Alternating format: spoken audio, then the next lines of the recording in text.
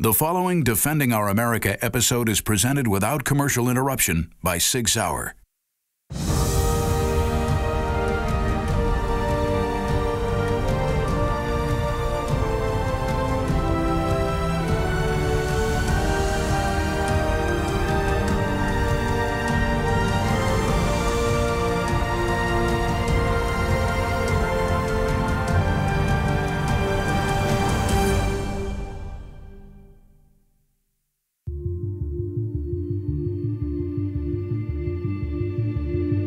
When I first got on the job, this corner right here and the corner we just passed were two rival drug families. You know, and the younger kids were secretly playing with each other, and then they'd grow up to kill each other. And, you know, in a matter of the first 10 years I was on the job, I watched that family structure dwindle down to, you know, there's 9 kids in the family, and all of a sudden in 10 years, there's 4 kids left. You know, it's pretty crazy.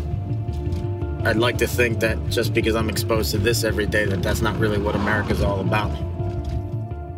They kind of lump this all into illegal immigration. And so they say, oh yeah, in the Southwest there's an illegal immigration problem. Well, no, it's not necessarily just an illegal immigration problem. There is some illegal immigrants. But here we have a drug smuggling problem. We have an extortion problem. We have a robbery problem. We have child exploitation problem. We have rapes. We have homicides. Those are the problems that we're dealing with that are the true acts of evil going on out here associated with the Mexican cartels and them pushing their poison into the U.S. I think the citizens think that it's not a problem in their area, it's a problem in our area, but what they don't realize is that these guys are forward deployed throughout the whole U.S. because the drug problem is not just in Arizona. You throw a frog in a pot of boiling water, he jumps out. You put him in a pot of lukewarm water, he'll stay there.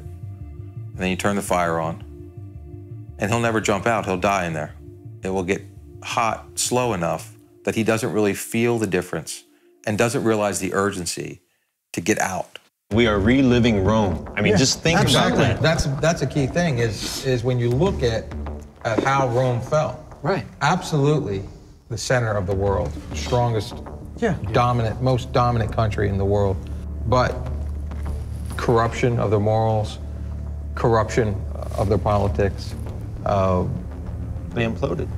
Yeah, exactly. There was nobody who could take down Rome but Rome. Right. Yep, they were the only ones that could. And it's really the same thing here. This is what's going to solve that. Us stepping up and stop having these conversations in private and start having them more public. And that's what I tell all my guys when they say, what can we do? I say, start telling people what's really going on. We need to tell people what's really going on. We don't have to live in where we lock ourselves up in our houses and we are afraid to venture out because, you know, there's bad people out there. You know, nobody wants that. But we need to be aware of it. I witnessed, you know, violence overseas that just amazed me, the depravity that was involved and how people could do these things to other human beings. Khalid Sheikh Mohammed, the mastermind of 9/11, was responsible for a host of things. And he enjoyed doing what he did. It was literally brought him joy to kill innocent people. Until we stop the mindset of people like Khalid Sheikh Mohammed, we are gonna have this problem eternally. They've turned the teaching of jihad over on its head to be, it must be violent. Rather than an internal struggle, it must be a violent struggle, and you must kill those who prevent us from having what we want. And that's the enemy we face. And the reality is, if you don't recognize that, it doesn't take away the threat. You can ignore it, you can put blinders on, you can say they're loving, peaceful people, and you can put a bumper sticker on your Prius, but it does not stop those people from wanting to kill you and trying to in every way they can. What are we doing to stop it? Not even knowing where most of you live. Did you pick your house on strategic location? Did you pick your neighbors specifically on what their morals and what their standards were? It starts with your own house. It moves out to your neighbors. It moves out to your neighborhood, moves out to your city, moves out to your county, moves out to your state, and continues out throughout the country. That is what each one of our parts as Americans is supposed to be. We are supposed to defend our country with each little piece of the pie that we can. These people have $1 million homes, drive a mile from here, and they're in row homes and, you know, things might be tight, but this whole area will be affected, you know, by decisions that people make, short-term and long-term, as well as every other community in America. So. Next time on Defending Our America.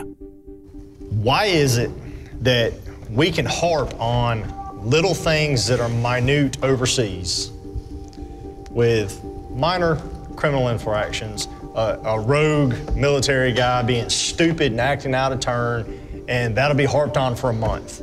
But hundreds of murders along the border, 90% of the U.S. population will never hear about.